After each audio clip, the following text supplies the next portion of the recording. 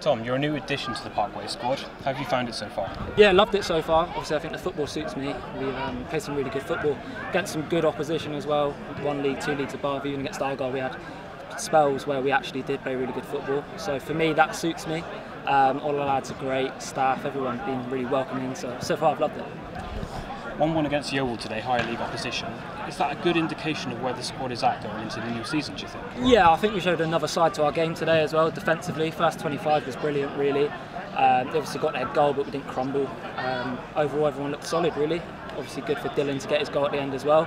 I think it's probably fair in the end, a 1-1. In spells, we dominated. So, yeah, good result. I think everyone's feeling really positive.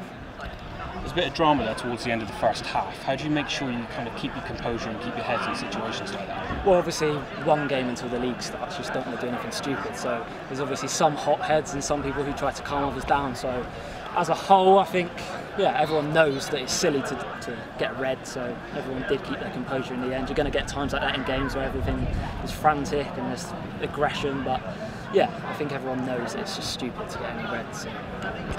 As I said, 1-1. You missed a penalty there, but how did you make sure that your heads didn't drop? And it's the philosophy of the club, kind of, not giving up and keep pushing when things don't go your way.